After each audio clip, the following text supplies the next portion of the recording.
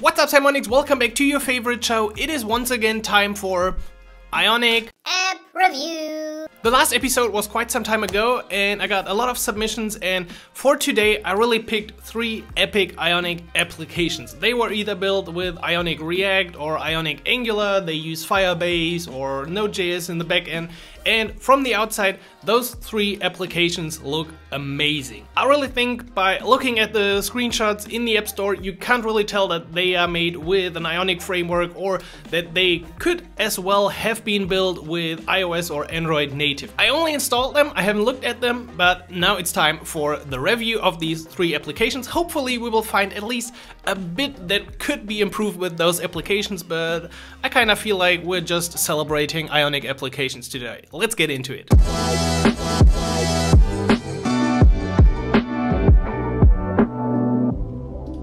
Okay, so first application of the day is called Chinese Peach, the fastest way to learn Chinese. And yes, that is an Ionic application. The creator actually also sent this link to Reddit. It got 106 upvotes, so I'm really looking forward to this application. So let's see the reason why Chinese, whatever. The only thing I might like to see is something like directly go to the App Store here or not continue to the app, which actually brings me to the web version. So we will take a look at the application, not the web version. Alright, so we got a nice splash screen and we got a nice starting screen. You can sometimes see that those buttons are kind of like the Ionic style of buttons, which doesn't always look too native, but we will just continue with it. I guess I can't start because I don't have an account, so I can continue without an account. That's nice. Yeah, I actually know some Chinese, and we see these arrow dots here from an Ionic slide, but I actually can't slide, so it feels a bit strange, but anyway, let's say I know some Chinese, gonna be funny. Let's do our first review. Do you remember how to say person, people in Chinese? Actually no idea. But we already see like the first maybe component that's used across the application. I can click this, I get some information. I can't really hear it, although my sound is turned on. Might have to do with my broadcasting to my computer. And also the buttons could need a bit more padding. I really like to not have the text that close to the buttons. Anyway, let's click I forgot. I really want to get to the application. Yeah, I really forgot. Can we just continue? No, no, I just forgot. I really don't know how to leave that card. I see the dots at the bottom. I always say I forgot. Let's just assume I remember. Okay, that brings us to the next part. Okay, a lot of text on this card, but I guess it's like a little introduction. Now let's discover how to use a flashcard. I really like that it has this sort of introduction to the features with this little hand where to click in applications that have a lot of functionalities or like these things. Wow, that is cool. It's really good to explain exactly where the users can click so the user can understand the UI and UX of the application. I guess I should now draw this. That will be terrible. I never wrote anything in Chinese. I just tried to learn a bit. What's up? That was fine, wasn't it? But once again, I feel a bit stuck because I'm not doing it too bad. I can't do any better here. I don't know how I would. But this editor view with drawing on this is really cool, I must admit. Yeah, access my microphone. I'm pretty bad at pronouncing this. But Mac OS App Development Index. Yeah, that sounds like me. Ionic Academy is the best place on Earth. Almost. Let's finally get into the application. It looks to me a bit like other learning applications. I really think it is made great. That we start at the bottom, that's usually what you see in those language learning applications. We see this custom toolbar with a custom shape, custom icons, and I really like this view. In some places I really feel like they wanted to do a bit too much. For example, this shadow in my eyes is a bit too hard, too big. It's not looking that modern. Then at the top we got this nice little image static graphic there, but it's also making you not correctly see that input field because you got white on white here. So in some places it's not 100%, but those are just really, in general, this is really amazing what we can see in this application. Okay, in this list we actually see a nice loading animation. So when you scroll to the bottom, those cards fade in. I really appreciate that as well. Not sure what might be a virtual list or something, because I don't see any reload. Now we saw a reload, but overall, really cool staggering animation inside a list. Let's try and learn a bit of Chinese. I actually can't use the introduction. Yes, I can. I can go to lesson 1. Which one of this is hello? Ni hao. I know that one. Check, and you're correct. Ni hao. Which one is goodbye? Sai jian. Check. I'm pretty good. I might use this application more often. This application really combines a lot of cool things. We saw the drawing, it's recognizing my voice. I really like the UI. There's really not too much bad I can say about this application, only that you can't really tell that this application is not an Ionic application. It really looks amazing. Quickly to what the developer sent to me, it's used Ionic 5 Cordova, because at the time creating this application, Capacitor wasn't released. And Angular in the backend, Node.js and Python, Google Cloud Platform, and Google Speech Recognition API, and also Firebase. And you see, with that tech stack, everyone could use that, everyone could create that application, although this took 2 years, as the developer said. So if you want to learn Chinese, this application looks really cool. I will actually try and use it a bit, because I tried to learn Chinese in the past. So go check it out. Learn Chinese should be available on both Android and iOS, and of course also as a web version, an amazing application. Second application is called Matcha, your friend's habit tracker. Although with that name you might get a lot of wrong search results, it's nice to directly have the links in here. All of these really have nice landing pages, and also the App Store preview here with the screenshots here, even an image, looks amazing. So let's take a look at this on a device. That is actually the first bad thing we have to note. Yeah, it is okay to send push notifications, but I would always defer this to a point where the user knows why he or she should subscribe to push notifications. Okay, welcome to Matcha, change your life, habit after habit. Everyone seems to have like this introduction slide these days, but these actually look pretty cool. As always, I will not read anything, so I'm well prepared for the application. Let's get into this. Can I somehow log in? Oh, I can sign in with Apple, nice. Maybe the creator used my tutorial for Apple sign-in. That would be kinda cool. And now I'm reviewing the application. Wake up with determination, go to bed with satisfaction. Starts. Nice. Start your day. Once again, the buttons always look kind of the same with Ionic. So if you want to, or people not recognize your application as an Ionic application, put some thought into creating your buttons. Also on that view, I kinda, for whatever reason, I kinda don't like when the text is that close to the border of my screen. So I would love to have more padding. And for the font in here, I'm not really into fonts. Copper plate Gothic? That's in the sans serif family of typeface. Sans serif. But maybe something else. Now let's see what we got. We got a side menu. Simon Graham, thanks a lot.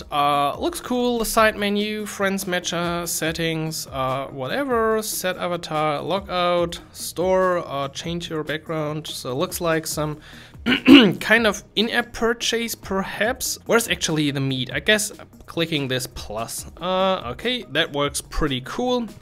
I want to add a new habit, start a new habit. I'm forever alone.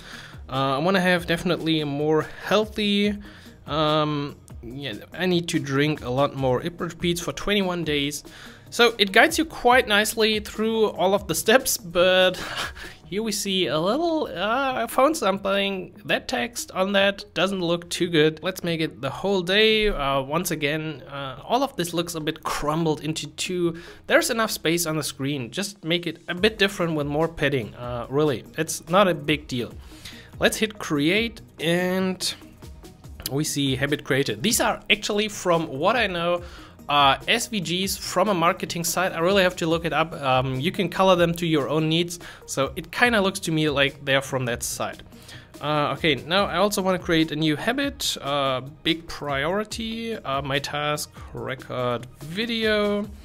time looks fine. Date picker looks fine. Create. To-do must start in the future. I don't know, what's the future? Okay, to-do created first. That actually looks quite nice. The appearance of that looks cool. The disappearance, not that much. So how can I get to, are you sure I want to delete? No, I just want to, but that is kind of cool. Really some interesting UI animations, UX effects in these applications that I really enjoy. I just wanted to get to the next day, so I was trying to swipe, but the swiping only works on the card and not on the arrow icons here at the bottom. Anyway, the screens looks kind of cool. Maybe it's a bit too much playful in the background. Could use a bit more blur. But overall, the colors are fitting. We got the same primary color in all the places for text. Overall, I think the Matcha application is another great habit tracker, and I really enjoy that it's made with Ionic. Once again, you see that you don't have to rely on the standard side menu. You can really customize this exactly to your needs. This isn't looking in any way like the standard Ionic side menu. But what you also should always take care of is the header area in the bottom. You see for the bottom, this is kind of too close to the bottom, and we also saw this when we created a new habit that we had at some point, like with the healthy habit, the header above this image. So I know it requires a lot of testing in different cases, but always make sure that your header is somehow visible and that you don't get into any of these issues. Otherwise, go check it out. Matcha Friends Habit Tracker on Android and also iOS available. Give it 5 stars. The creator definitely deserves this. Alright, third and final application, and I couldn't be more excited about this one. It is called CyberCode Online. Perhaps you've already played it. It is built with Ionic React. It uses Firebase Cloud Functions in the backend, and well, it got as well a lot of upvotes on Reddit, and it also got tons of great ratings and looks amazing from the outside. So let's take a look at CyberCode Online. Now, to track your activity across, this is, actually ask app not to track. This is already amazing with the little animation right here. The email fields, it really feels like totally a natural game. Let's see, I don't really have an account, so let's create one. I appreciate that everyone's picking up sign in with Apple, so I can also hide my email. This is maybe a bit too early, could have come at a bit later point. Once again, please enter your preferred name, Captain Ionic, of course. I don't know if you can hear this, but that game actually got sound. So that is a big another plus. Let's hit confirm and get into the game. Dexter Huang created this game, and it is amazing. It does have the standard Ionic tab bar at the bottom, but we can see basically everything is so much customized that you don't see any form of default input, default button, or whatever. I really don't know how this works. Let's quickly get around through the application. Okay, I really need a weapon. Okay, I don't have anything. That's bad. We got a lot of quests in here. We got a chat. Cool, that's cool. And we also got me, Captain Ionic, with a nice segment. Is this actually? This is swipeable. Of course we got it swipeable. Nice one. Also cool little custom fab button here right about the me. It's the default fab, but with a lot of customizations, of course. Okay, I can go into dungeons. Really, I don't think I should go into dungeons. I really need to play this first.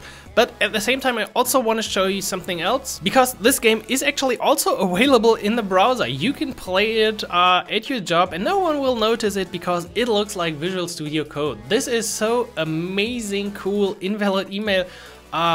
Really, this is genius in creativity. Can I sign in with Apple in here as well? Yes, of course. That is just, I just quickly wanted to see how it looks in the browser. This is just, I can't say anything bad about this, because the level of creativity, the level of details here, which looks exactly like we're inside Visual Studio Code, to mimic this behavior, really, so much love to the creator of this game. But also, let's get back into the application. I quickly want to actually play it because I have no idea what's going on. So let's start your adventure. Start with level 1 to area 10. I should really read more. Click primary attack to attack the enemy.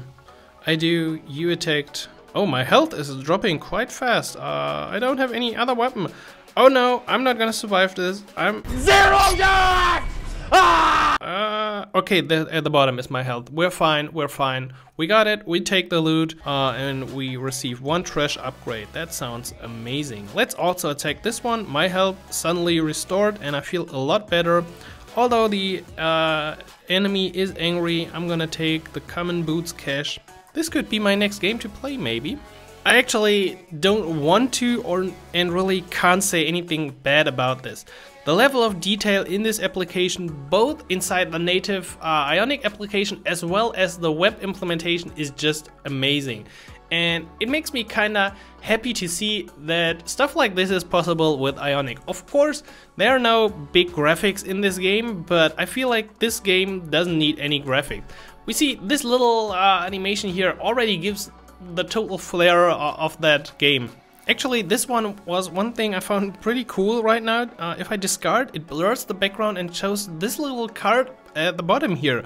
I feel like we could need a tutorial on that because I kinda like that interaction instead of the regular alert confirm. So I'm gonna play a bit more. I definitely, Captain Ionic needs to get some levels so I can finally return to Shangri-La City Center at one point. And I think you should do the same.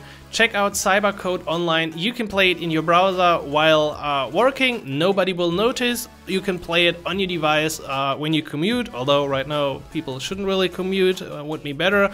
I'm here, Captain Ionic. You might see me online. Give this game a lot of thumbs up, subscribe to all the updates. No, that was my channel. Give it a star on GitHub and check it out. It was built with Ionic. Alright, that was today's episode of Ionic App Review. It was more like Ionic App Appreciation video because all of these 3 applications looked amazing from both the outside and the inside. Once again, all of them were built with Ionic, sometimes using Angular or React, Cordova, Capacitor, Firebase in the backend, custom backend. I think it's amazing to see what you can build with Ionic. We got the Chinese application to learn Chinese. I will check it out once again. Perhaps I can come up with a Chinese video then in a few months. We got the habit tracker, which also looked amazing from the UI. And finally, the online code, what was the name? CyberCode online game built with Ionic. All 3 of them deserve a round of applause, because the applications look great and I'm sure they put a lot of time and effort into building them. So go check them out on the App Store, link below the video, and as always, subscribe to the channel if you enjoyed the video and leave your own Ionic application if you've built some so I can create more reviews. Maybe this episode sparked a little joy to create your own Ionic applications. If that's the case, also check out my Ionic Academy where I try to help you get better and get the most out of Ionic and upgrade your Ionic skills. I've been Simon, this has been our app review, and I will catch you next week like always. So happy coding, Simon.